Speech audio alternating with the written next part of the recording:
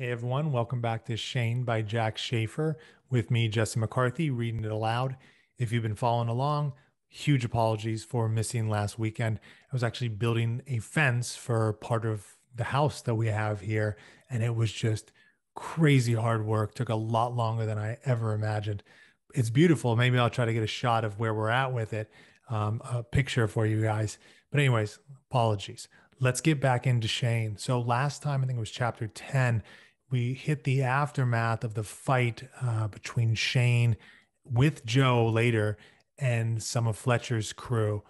And Shane and Joe basically beat them all up, but they got pretty torn up themselves, got brought back to the house.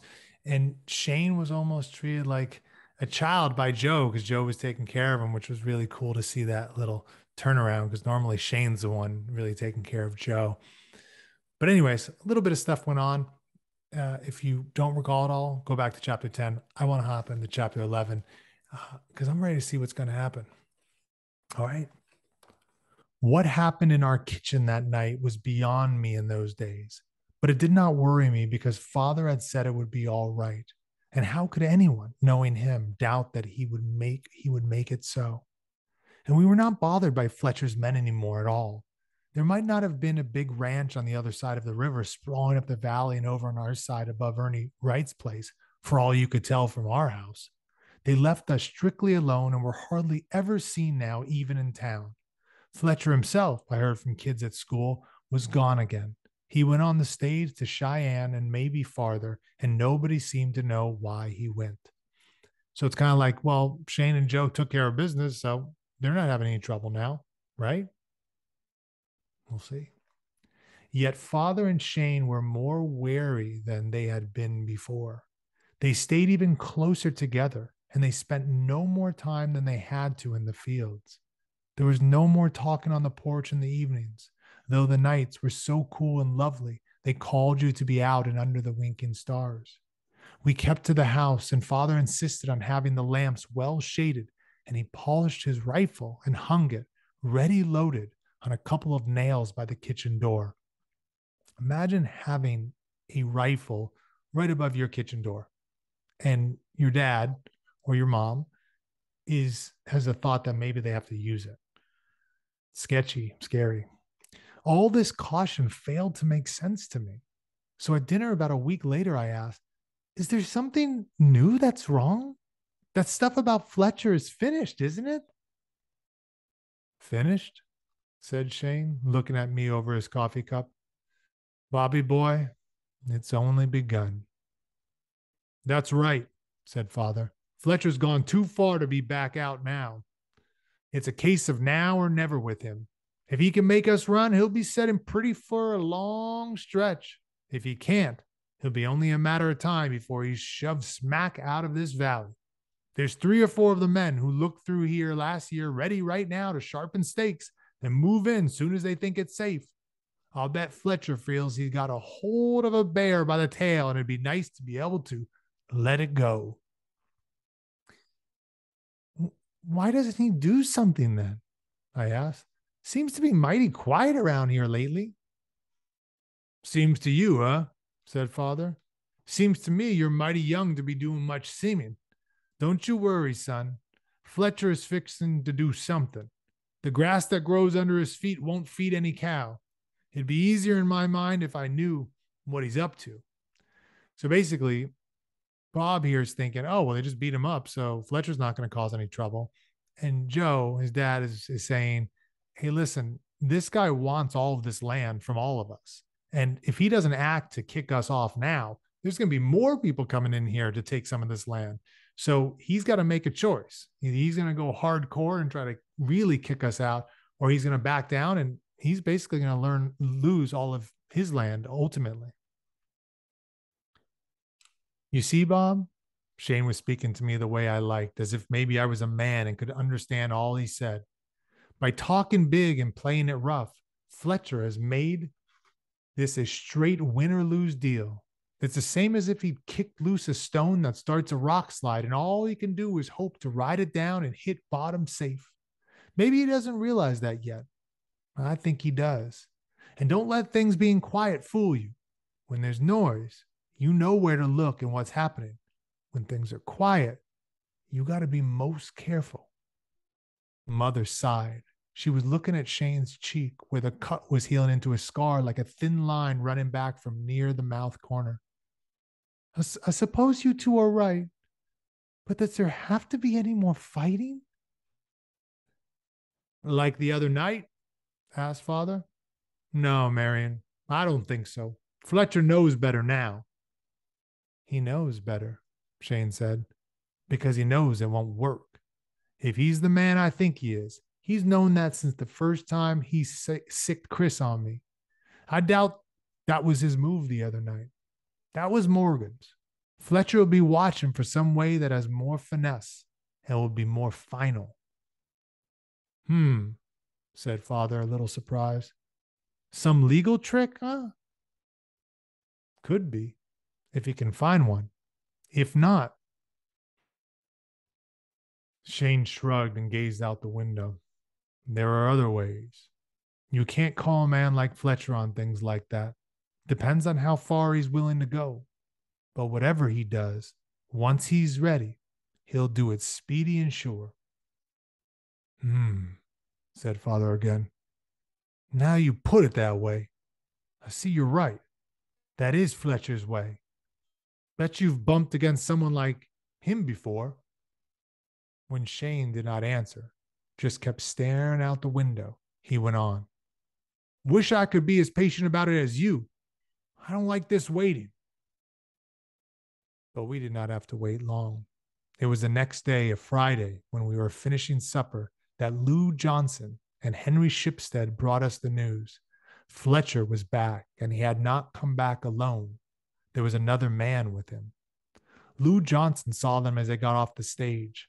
He had a good chance to look the stranger over while they waited in front of the post for horses to be brought in from the ranch. Since it was beginning to get dark, he had not been able to make out the stranger's face too well. The light striking through the post window, however, was enough for him to see what kind of man he was. He was tall, rather broad in the shoulders, and slim in the waist. He carried himself with a sort of swagger. He had a mustache that he favored, and his eyes, when Johnson saw them reflecting the light from the window, were cold and had a glitter that bothered Johnson.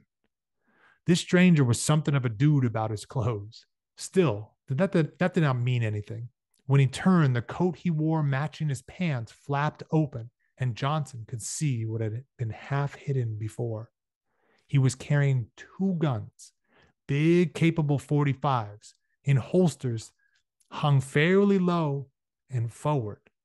Those holsters were pegged down at the tips with thin straps fastened around the man's legs. Johnson said he saw the tiny buckles when the light flashed on them.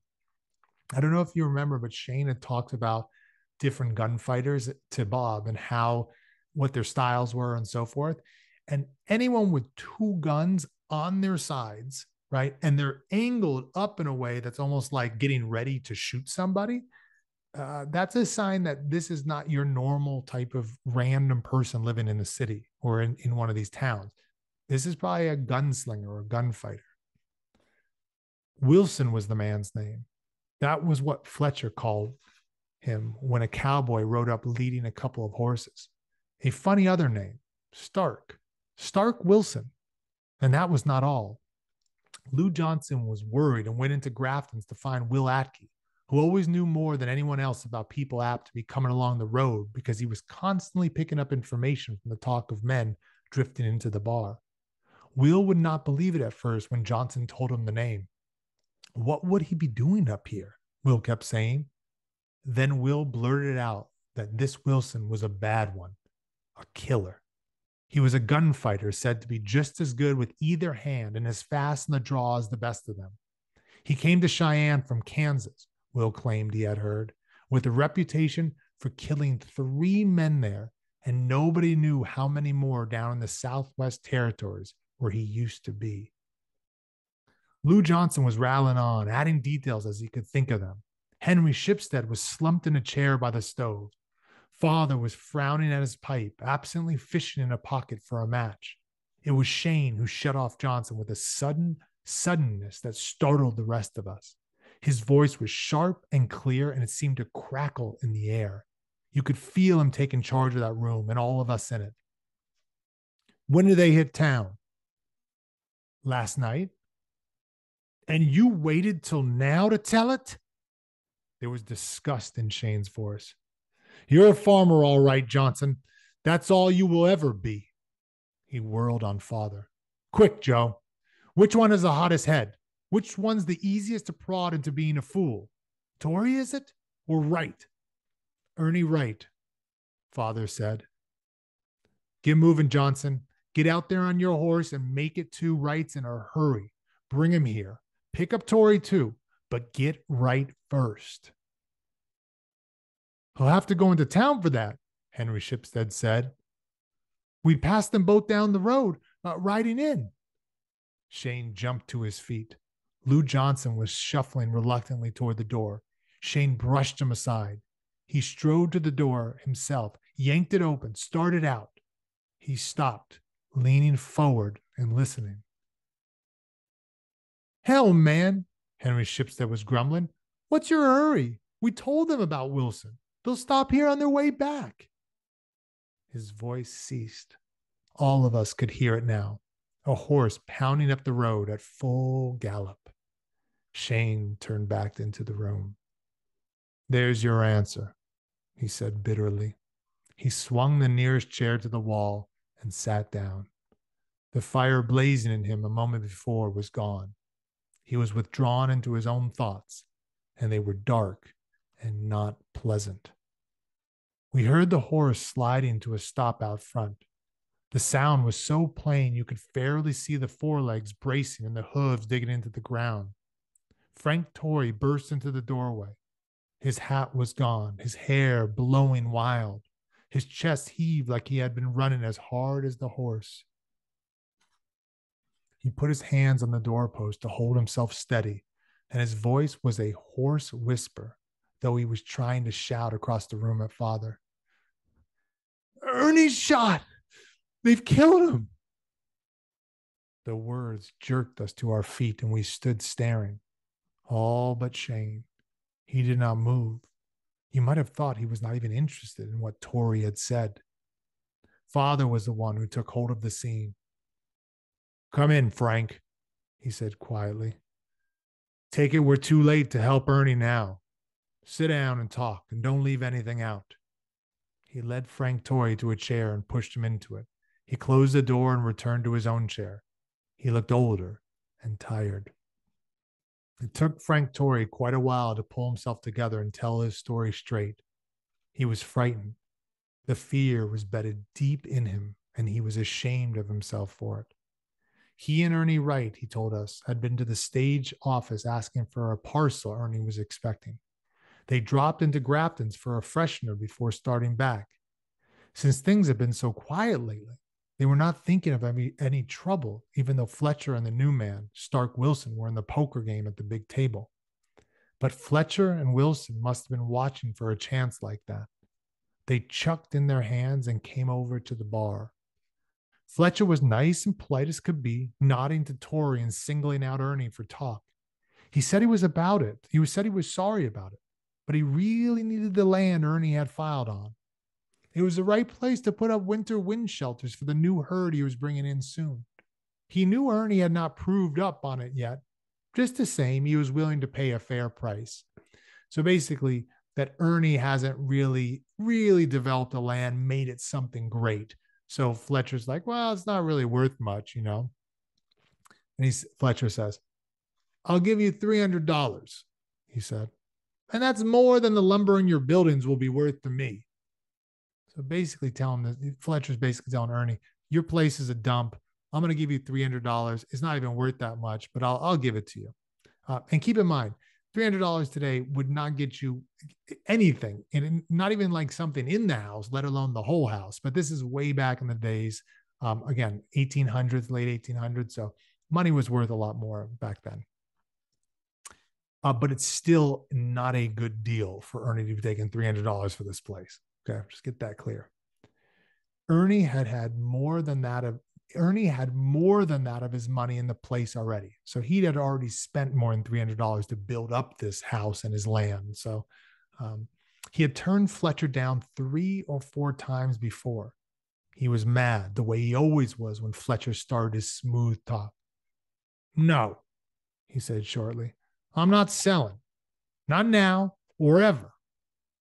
Fletcher shrugged like he had done all he could and slipped a quick nod at Stark Wilson. This Wilson was half smiling at Ernie, but his eyes, Frank Torrey said, had nothing like a smile in them. I'd change my mind if I were you, he said to Ernie. That is, if you have a mind to change. And keep out of this, snapped Ernie. It's none of your business. I see you haven't heard, Wilson said softly. I'm Mr. Fletcher's new business agent. I'm handling his business affairs for him. His business with stubborn jackasses like you. Then he said what showed Fletcher had coaxed him to it. You're a damn fool, right? But what can you expect from a breed? That's a lie, shouted Ernie. My mother wasn't no Indian. Why, you crossbred squatter, Wilson said, quick and sharp. Are you telling me I'm wrong? So just some context here. So this gunman, this gunslinger, is telling Ernie Wright that his mom had, been with another man and possibly an Indian. So this guy is like, he's a child of some random Indian that his mom had been with back in the day. So this is not a nice thing to say to another person, to put it lightly. And Ernie is getting worked up. I'm telling you, you're a low crawling liar. The silence that shut down over the saloon was so complete, Frank Torrey told us, that he could hear the ticking of the old alarm clock on the shelf behind the bar. Even Ernie, in the second his voice stopped, saw what he had done. But he was mad clear through, and he glared at Wilson, his eyes reckless. So this would be like, an ultimate fighter, like the best fighter in the world that just like with one punch could knock you out and potentially kill you if the punch is strong enough. And Ernie Wright is just calling him a liar to his face. It's bad. Or if somebody was like robbing you at gunpoint and you start talking trash to that person because they have a gun that could potentially kill you. So it's a risky move. So, said Wilson, satisfied now and stretching out the word with ominous softness. He flipped back his coat on the right side in front, and the holster there was free with the gun grip ready for his hand. You'll back that, right? Or you'll crawl out of here on your belly. Basically, either you're going to fight me in a gunfight, or you're going to walk out like a little, weak, how would I put it? Scared little boy. That's the option that he's given him. Ernie moved out a step from the bar, his arms stiff at his sides. The anger in him held him erect as he beat down the terror tearing at him. He knew what this meant, but he met it straight. His hand was firm on his gun and pulling up when Wilson's first bullet hit him and staggered him. So Ernie tried to get his own gun out to shoot this Stark. The second spun him halfway around, and a faint froth appeared on Ernie's lips, and all expression died from his face, and he sagged to the floor. While Frank Torrey was talking, Jim Lewis and a few minutes later, Ed Howells had come in. Bad news travels fast, and they seemed to know something was wrong. Perhaps they had heard that frantic galloping, the sound carrying far in the still night. They were all in our kitchen now, and they were more shaken and sober than I had ever seen them. I was pressed close to Mother, grateful for her arms around me. I noticed that she had little attention for the other men. She was watching Shane, bitter and silent across the room. So that's it, Father said grimly. We'll have to face it. We sell and at his price, or he slips the leash on his hired killer. Did Wilson make a move toward you, Frank? He looked at me. Simply recalling that made Toy shiver through. He looked at me and said, "Too bad, isn't it, mister? That Wright didn't change his mind." Then what? I got out of there quick as I could and came here. Jim Lewis had been fidgeting on his seat, more nervous every minute. Now he jumped up, almost shouting, "But darn it, Joe, a man can't just go around shooting people." "Shut up, Jim," growled Henry Shipstead. "Don't you see the setup? Wilson badgered Ernie into getting himself in a spot where he had to go for his gun. Wilson can claim he shot in self-defense. He'll try the same thing on each of us." "That's right, Jim," put in Lou Johnson. "Even if we tried to get a marshal in here, he couldn't hold Wilson. It was an even break, and the faster man won is the way most people will figure it, and plenty of them saw it. A marshal couldn't get here in time anyway." So if you remember, they don't really have a local like police station. So to try to get the police 100, I think it was like 100+ miles away, they're just not going to get there in time before even more drama goes down. "But we've got to stop it." Lewis was really shouting now. "What chance have any of us got against Wilson? We're not gunmen. We're just a bunch of old cowhands and farmers. Call it anything you want. I call it murder." "Yes." The words sliced through the room. Shane was up and his face was hard with the rock ridges running along his jaw. "Yes, it is murder. Trick it out as self-defense or with fancy words about an even break for a fair draw, and it's still murder." He looked at father and the pain was deep in his eyes, but there was only contempt in his voice as he turned to the others. "You five can crawl back in your burrows. You don't have to worry yet. If the time comes, you can always sell and run. Fletcher won't bother with the likes of you now. He's going the limit and he knows the game. He picked right to make the play again, to make it plain. That's done. Now he'll head straight for the one real man in this valley. The man who's held you here and will go on trying to hold you and keep for you what's yours as long as there's life in him. He's standing between you and Fletcher and Wilson this minute, and you ought to be thankful that once in a while this country turns out a man like Joe Starrett." And a man like Shane. Were those words only in my mind, or did I hear mother whisper them? She was looking at him and then at father, and she was both frightened and proud at once. Father was fumbling with his pipe, packing it and making a fuss with it like it needed his whole attention. The others stirred uneasily. They were reassured by what Shane said, and yet shamed that they should be. And they did not like the way he said it. "You seem to know a lot about that kind of dirty business," Ed Howells said, with maybe an edge of malice to his voice. "I do." Shane let the words lie there, plain and short and ugly. His face was stern, and behind the hard front of his features was a sadness that fought to break through. But he stared levelly at Howells, and it was the other man who dropped his eyes and turned away. Father had his pipe going. Maybe it's a lucky break for the rest of us," he said mildly, "that Shane here has been around a bit. He can call the cards for us playing. Ernie might still be alive, Johnson, if you had had the sense to tell us about Wilson right off. It's a good thing Ernie wasn't a family man." He turned to Shane. "How do you rate Fletcher now he's shown his hand?" You could see that the chance to do something, even just the talk of the problem pressing us, eased the bitterness in Shane. "He'll move in on Wright's place first thing tomorrow. He'll have a lot of men busy on this side of the river from now on. Probably push some cattle around behind the homesteads to keep the pressure playing on all of you. How quick he'll try you, Joe, depends on how he reads you. If he thinks you might crack, he'll wait and let knowing what happened to Wright work on you. If he really knows you, he'll not wait more than a day or two to make sure you've had time to think it over, and then he'll grab the first chance to throw Wilson at you. He'll want it, like with Wright, in a public place where there'll be plenty of witnesses. If you don't give him a chance, he'll try to make one." Father said soberly. I was sure you'd give it to me straight, and that rings right. He pulled on his pipe for a moment.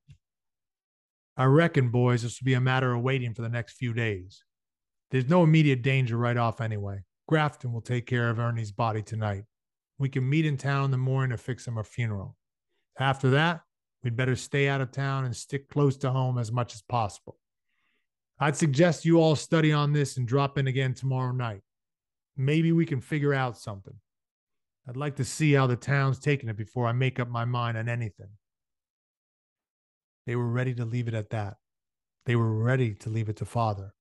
They were decent men and good neighbors, but not a one of them, were the decision his, would have stood up to Fletcher now. They would stay as long as Father was there. With him gone, Fletcher would have things his way. This was how they felt as they muttered their good nights and bunched out to scatter up and down the road. Father stood in the doorway and watched them go. When he came back to his chair, he walked slowly and he seemed haggard and worn. Somebody will have to go to Ernie's place tomorrow, he said, and gather up his things. He's got relatives somewhere in Iowa. No. There was a finality in Shane's tone. You'll not go near that place. Fletcher might be counting on that. Grafton can do it. But Ernie was my friend, Father said simply. Ernie's past friendship. Your debt is to the living. Father looked at Shane, and this brought him again into the immediate moment and cheered him. He nodded assent and turned to Mother, who was hurrying to argue with him. Don't you see, Joe? If you can stay away from any place where you might meet Fletcher and that Wilson, things will work out. He can't keep a man like Wilson in this little valley forever. She was talking rapidly, and I knew why. She was not really trying to convince Father as much as she was trying to convince herself. Father knew it too. No, Marion. A man can't crawl into a hole somewhere and hide like a rabbit. Not if he has any pride. All right then, but can't you keep quiet and not let him ride you and drive you into any fight? That won't work either. Father was grim, but he was better and facing up to it. A man can stand for a lot of pushing if he has to, especially when he has his reasons. His glance shifted briefly to me. But there are some things a man can't take, not if he's to go on living with himself. I was startled as Shane suddenly sucked in his breath with a long, breaking intake. He was battling something within him, that old hidden desperation, and his eyes were dark and tormented against the paleness of his face. He seemed unable to look at us. He strode to the door and went out. We heard his footsteps fading toward the barn. I was startled now at Father. His breath, too, was coming in long, broken sweeps. He was up and pacing back and forth. When he swung on Mother and his voice battered at her, almost fierce in its intensity, I realized that he knew about the change in Shane and that the knowing had been cankering in him all the past weeks. That's the one thing I can't stand, Marion. What we're doing to him. What happens to me doesn't matter too much. I talk big and I don't belittle myself, but my weight in any kind of scale won't match his, and I know it. If I understood him then as I do now, I'd never have got him to stay on here. But I didn't figure Fletcher would go this far. Shane won his fight before ever he came riding to this valley. It's been tough enough on him already. Should we let him lose just because of us? Fletcher can have his way. We'll sell out and move on. I was not thinking. I was only feeling. For some strange reason, I was feeling Shane's fingers in my hair, gently rocking my head. I could not help what I was saying, shouting across the room. Father, Shane wouldn't run away. He wouldn't run away from anything. Father stopped pacing. His eyes narrowed in surprise. He stared at me without really seeing me. He was listening to Mother. Bob's right, Joe. We can't let Shane down. It was queer hearing her say the same thing to Father she had said to Shane. The same thing with only the name different. he'd never forgive us if we ran away from this. That's what we'd be doing. This isn't just a case of bucking Fletcher anymore. It isn't just a case of keeping a piece of ground Fletcher wants for his range. We've got to be the kind of people Shane thinks we are. Bob's right. He wouldn't run away from anything like that. And that's the reason we can't. Look at here, Marion. You don't think I want to do any running? No. You know me better than that. It'd go against everything in me. But what's my fool pride in this place and any plans we've had alongside of a man like that? I know, Joe, but you don't see far enough. They were both talking earnestly, not breaking in, hearing each other out and sort of groping to put their meaning plain.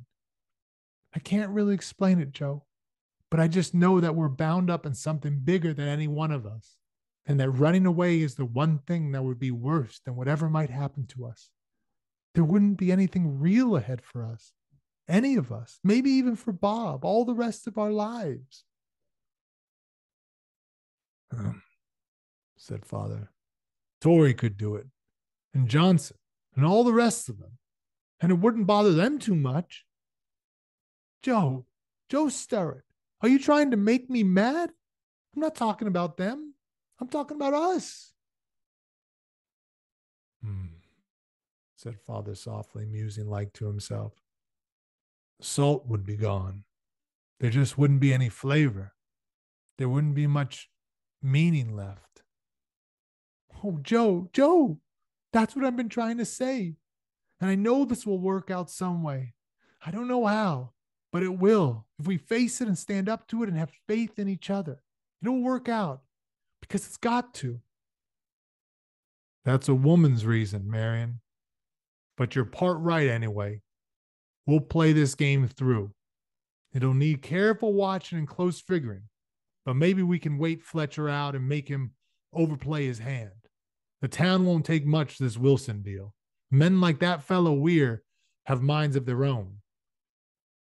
Father was more cheerful now that he was beginning to get his thoughts straightened out. He and Mother talked low in the kitchen for a long time after they sent me to bed, and I lay in my little room and saw through the windows the stars wheeling distantly in the far outer darkness until I fell asleep at last. All right, there's a lot going on in that chapter.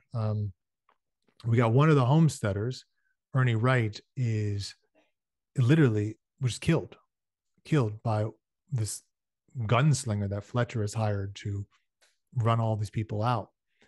It's interesting at the end there that Marion is basically saying they don't really have a choice whether to run or to stay, because if they ran away, what would life be like after that?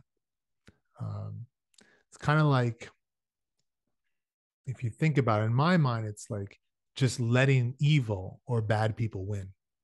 Well, we're scared. What are we going to do? We'll just let them take over this place, go on killing people or threatening people.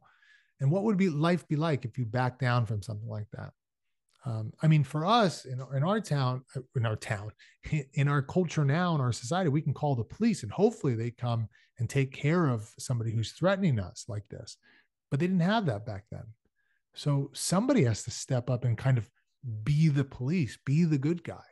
And I think Marion is saying that's exactly what they need to do. And I think Joe feels it deep down too. And they've got this heroic man that's, I mean, as good as anybody's going to get as a guy, Shane, to help them out. So it would just seem kind of crazy to run away. Now, having said that, I think a lot of us would feel like, man, maybe we should just get out of here. We'll build a house somewhere else, right? But again, what would that life be like? You're raising a kid and, you know, your child asks about the past and, oh, we ran away from this place when a bad man was trying to take it over. I don't know what that would be like. Anyways, lots more to say, but I know this is probably a long one. Yeah, I'm looking at the time. It's over 30 minutes. So yikes. Okay, let's do a face. Let's do Shane, who's kind of disgusted at the other homesteaders because he kind of knows that if Joe wasn't around to help them out, they would be long gone. and he's just disgusted by it all. So let's get a look on the face when he's looking at them, kind of like, ugh, something. He just doesn't really have a lot of respect for these guys that would run away. Like in opposition or in contrast to Joe, he has a lot of respect for. So a look of kind of contempt, disgust, just not happy with somebody. Okay, this is Shane's face.